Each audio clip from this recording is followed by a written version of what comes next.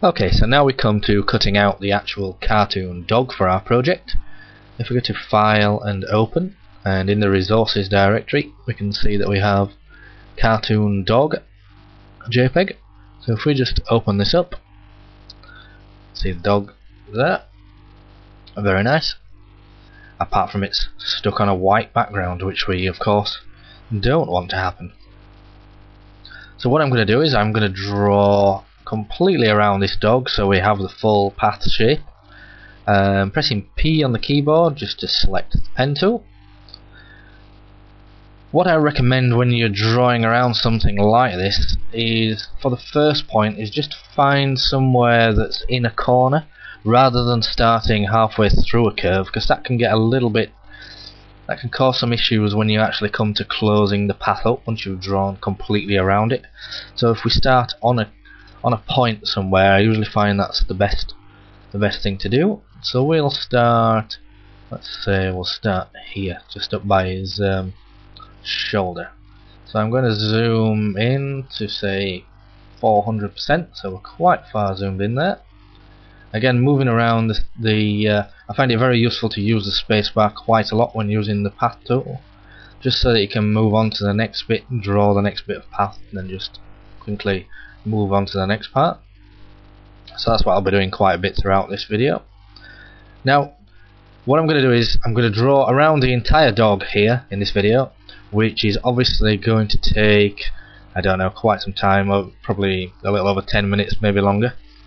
I'll leave the recorder going while I do this, but rather than you using this as a tutorial video, you can by all means watch me go through the entire process, and you'll probably gain some tips and things on how to do this. But alternatively, you can spend the time and go and draw around the dog yourself. And what we'll do in the next video, I will actually give you the file with the dog and the path already complete.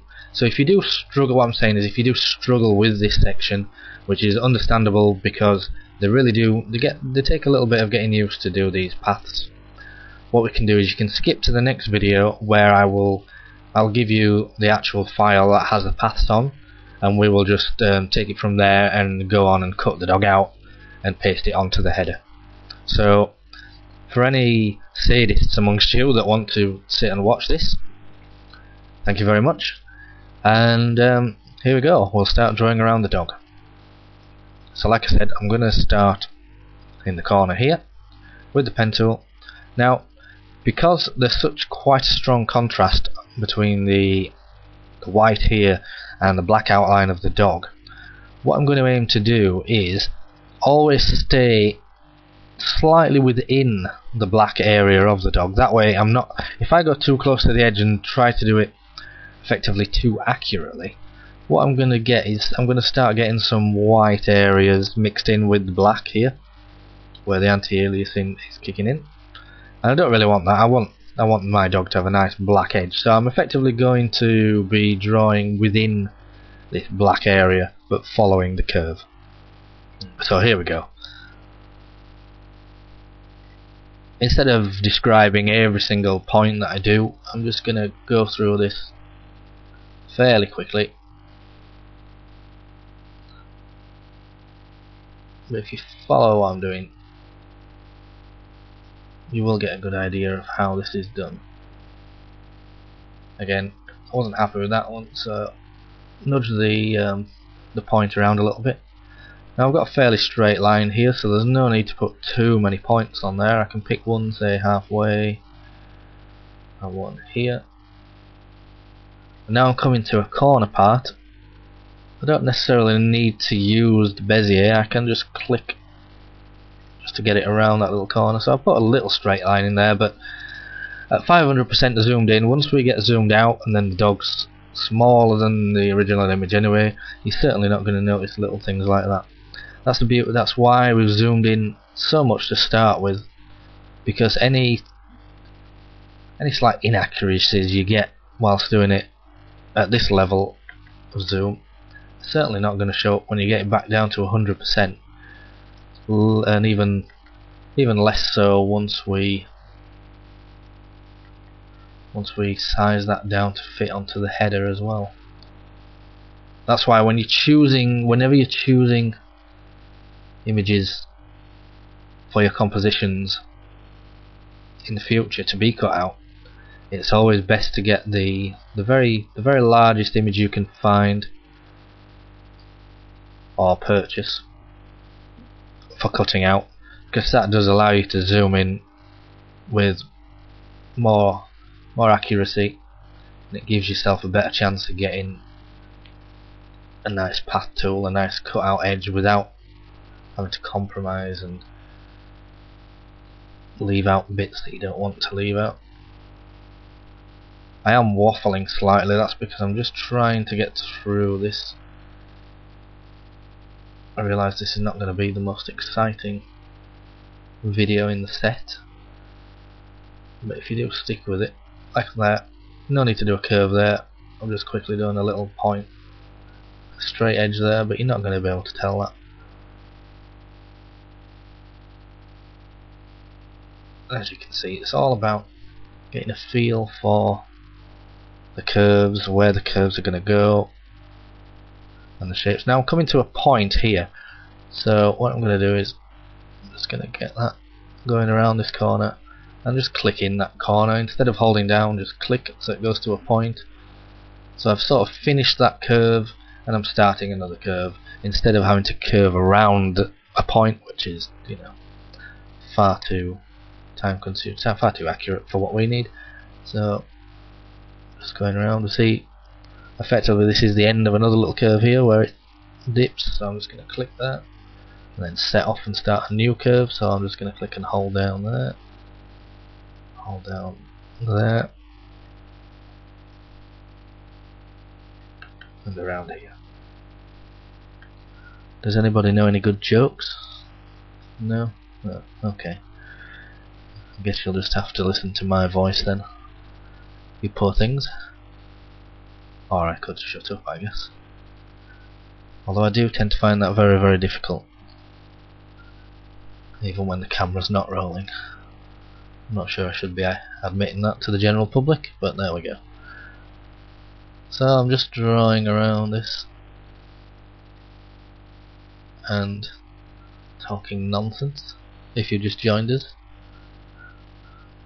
if you have just joined us, that's quite bizarre. I don't know why you would do that. So I'm just drawing around his fingers now. Sometimes I find when you're zoomed in so close to some images, especially if it's a more complex image like a piece of machinery or a vehicle, you do tend to actually lose whereabouts in the image you are, because the curves you're drawing just make no sense. So from time to time I just like to zoom out and make sure I know where I am, so we can see our curve going around there. To the naked eye that looks like it's absolutely perfect. So we'll just zoom back in and carry on.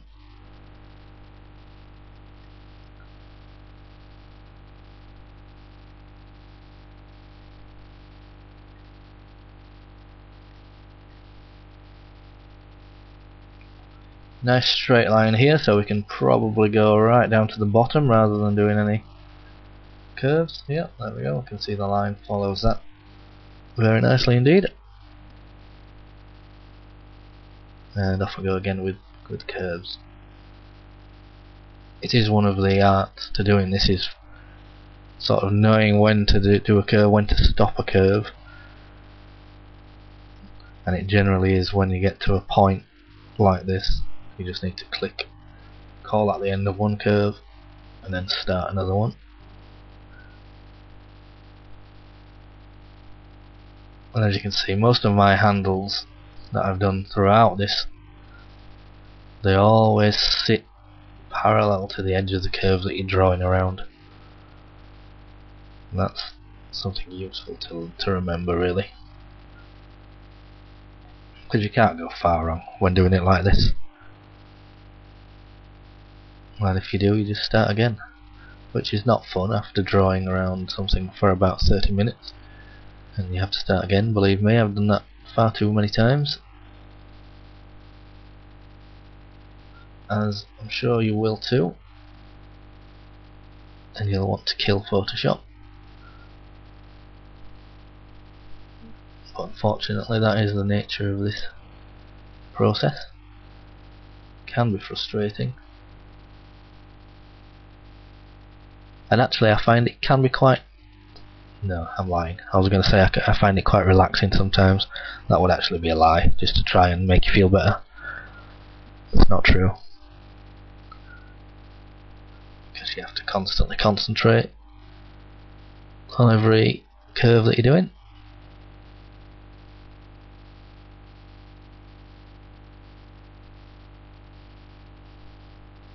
But you tend to find you do get quicker as you go along. And certainly with more practice, you'll be doing this much quicker.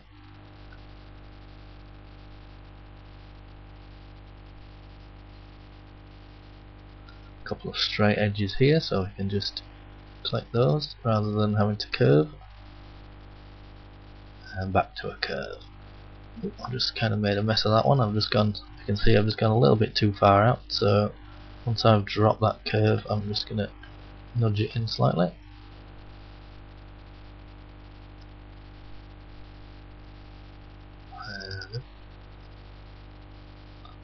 11 minutes 39, good grief.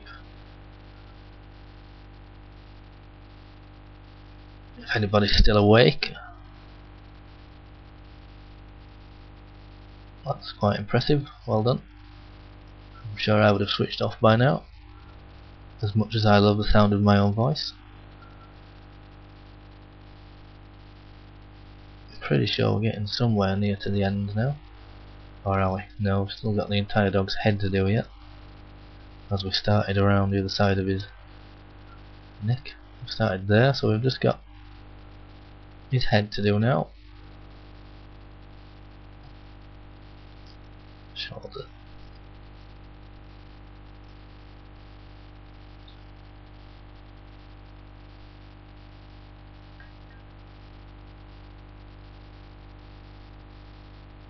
And just start another curve.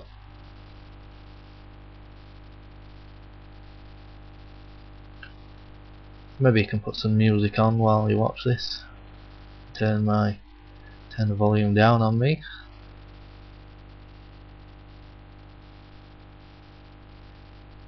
Maybe something by Spandau Ballet. Or for anybody under the age of about 24. I don't know. What's huge these days? In Sync? Backstreet Boys? I don't know.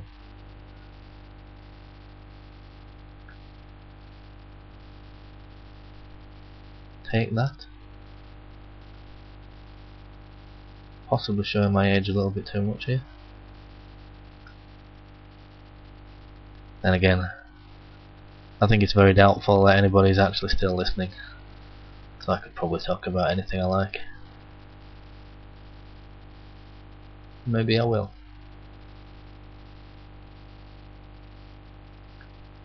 Or maybe I won't. Maybe I'll just draw around the dog and shut the hell up. As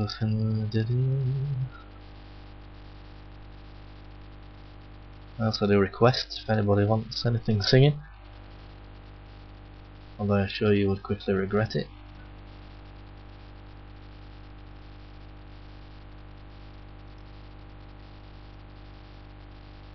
I can do anything from the complete back collection of the Pogues.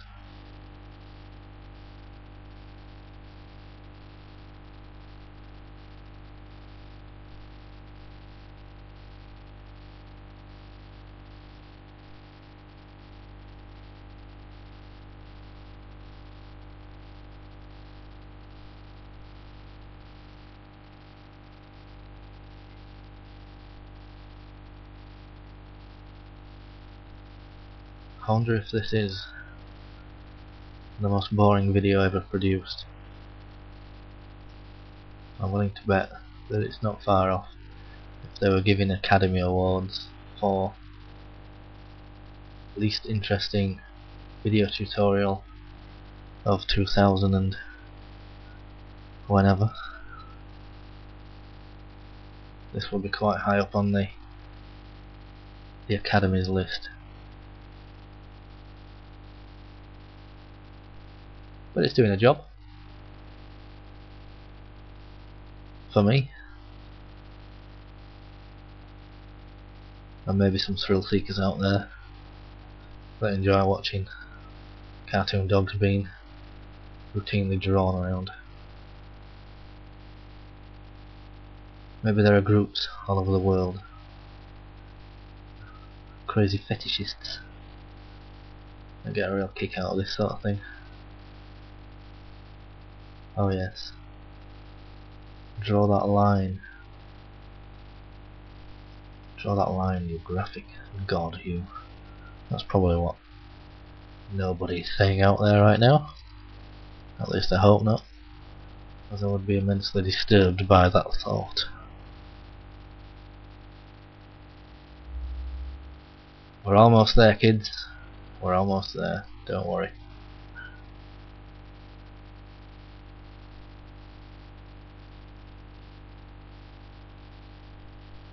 I mean kids in a very non-disrespectful way, of course. I'm not suggesting that you're all children.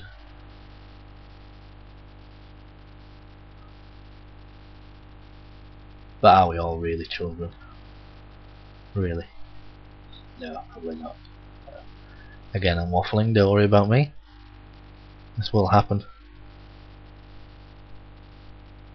from time to time. How many minutes now? 16 minutes, 17 minutes. Well, if you've stuck with it thus far, you're about to be rewarded as we come towards the end of this momentous outline drawing occasion. As you can see, we're right back at the beginning now. I'm just drawing the very last strokes here, and there we go. And if we zoom out, we can hardly see the line around it because it's that damn accurate, really. Now, a couple of things. One is that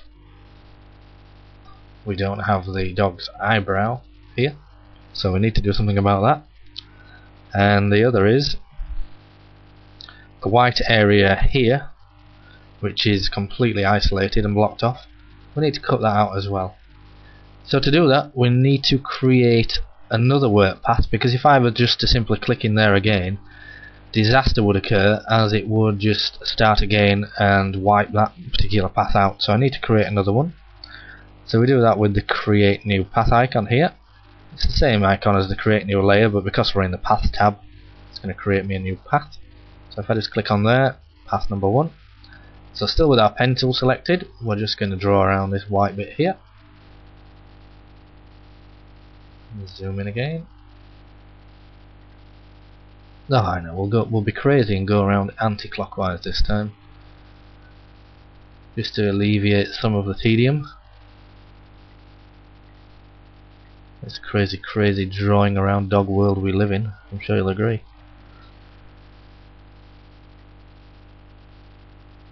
Again, staying within the black line, not straying over onto the white, because I don't want little bits of white everywhere on our final cutout.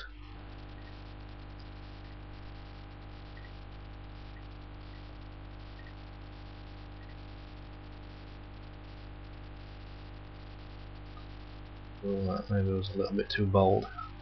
Yes, I'll just cancel that one and draw on a little bit further down.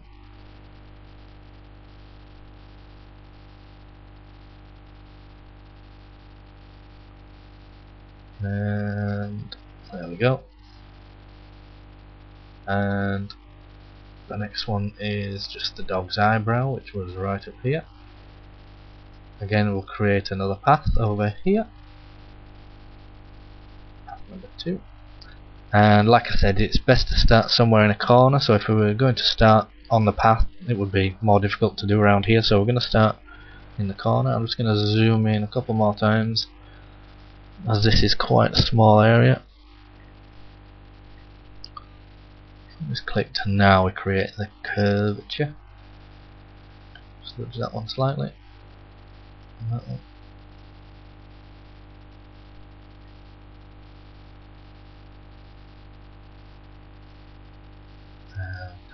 down. There we go. And there we go. Fantastic. So we have our 3 paths. We just re-highlight them. We can see that they're still there, which is good. So thank you very much for persevering with this video. I hope it was worth it. Just to follow somebody doing that, I'm sure you can sort of gain some kind of insight on how it's done. If we move on to the next video, we'll actually go about cutting the dog out.